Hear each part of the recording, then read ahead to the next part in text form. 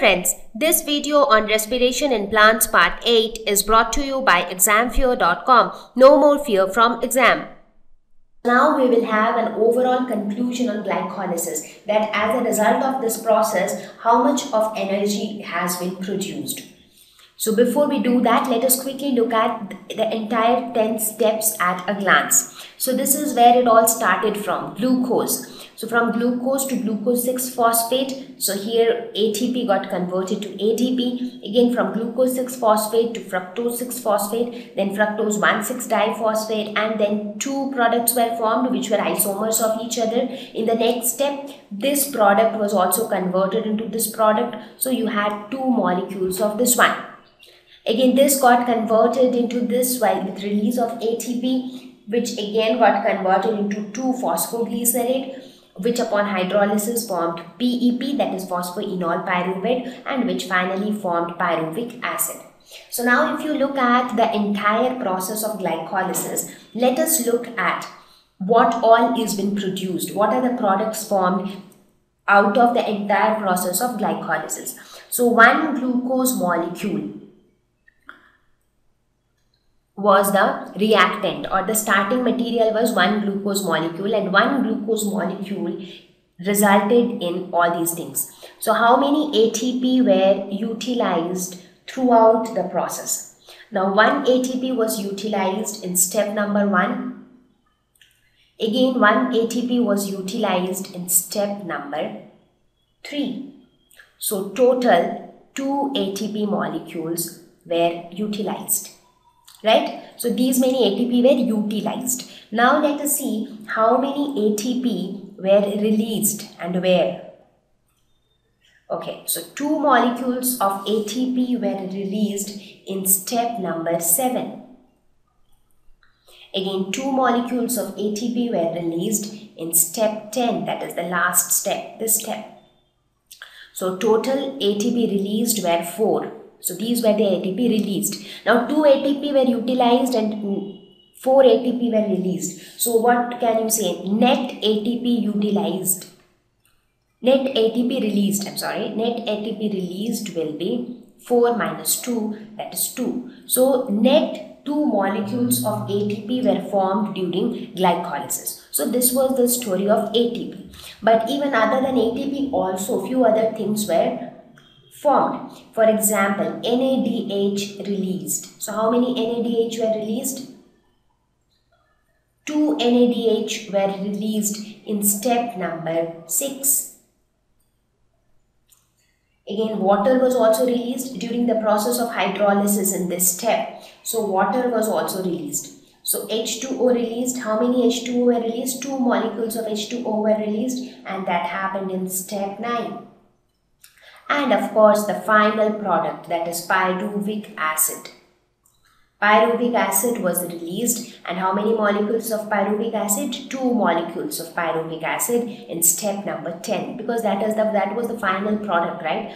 Now how are all these things going to get utilized? Now ATP is ATP. I mean, that is our aim throughout the process of respiration, that we have to generate ATP molecules. So few ATP molecules got generated in the first step of respiration, that is glycolysis.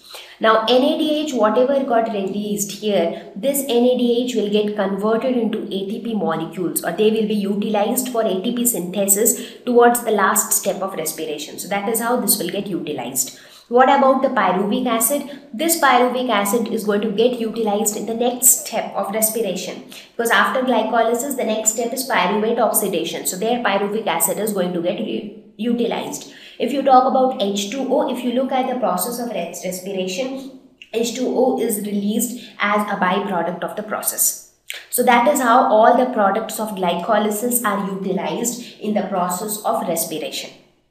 Right? So I hope you are clear with the process of glycolysis. Okay. So now the question is, what follows glycolysis? What's going to happen next? As a result of glycolysis, the main product which was formed in glycolysis is pyruvic acid. Now the question is, how can we utilize pyruvic acid further? Now there are two ways by which pyruvic acid can be utilized. One is aerobic respiration and the other is fermentation. So fermentation is basically a sort of anaerobic respiration, where the process of respiration will happen in absence of oxygen. Now you might be wondering that now we are studying aerobic respiration only. So why this segregation? That's because the step glycolysis is common for both aerobic and anaerobic respiration. So the first step will always be glycolysis. As soon as we eat food, or as soon as the plant prepares food and glucose reaches each and every cell of the plant, the first step will be glycolysis. That is, glucose will get converted to pyruvic acid. After that, either the pyruvic acid will go through the steps of aerobic respiration or it will go through fermentation. So now we will talk about the remaining steps of aerobic respiration first. Correct. So we are going to talk about in presence of oxygen, what is going to happen. Now, as I mentioned earlier, that since glycolysis is done, the next step for aerobic respiration will be pyruvate oxidation. Now, this entire aerobic respiration is again a multi-step process which I have mentioned before. It had 4 steps: glycolysis, pyruvate oxidation, Krebs cycle and electron transport chain. Now, currently we have already discussed about glycolysis, so we know what is glycolysis. As a result of glycolysis, pyruvic acid is formed. So now we will discuss about the remaining 3 steps, that is pyruvate oxidation, Krebs cycle and electron transport chain. And please remember that this step is common for both aerobic as well as anaerobic respiration. So now the question is, where does aerobic respiration take place? So when I say aerobic respiration, the first step, glycolysis, it takes place in the cytoplasm, that we all know. So the next step is pyruvate oxidation. So where will this take place? Will it take place in the cytoplasm itself or it will take place somewhere else? So let's just try to understand that. Now, as I mentioned earlier, photosynthesis results in the formation of glucose in the leaves. From leaves, it gets transported through the phloem tubes to different parts of the plant, that is to different cells of the plant. Now, there in the cytoplasm, so this is the cytoplasm, so here glycolysis takes place. So cytoplasm takes place, glycolysis takes place in the cytoplasm.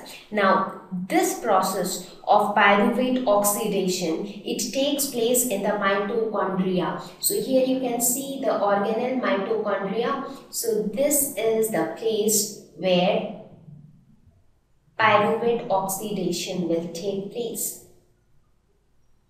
So this process will take place in the mitochondria of the cells. You know what is mitochondria? It is the powerhouse of the cell, which is known for ATP synthesis. We spoke about it while we were talking about the lesson on cell. We said mitochondria is the powerhouse of the cell because they can generate energy. They can generate ATP. So here you will see that how exactly energy gets generated in mitochondria. Correct? Okay. Thank you. Please visit www.examfear.com to watch more videos, attempt free online test, get free study material, find tutors and mentors. Thank you once again.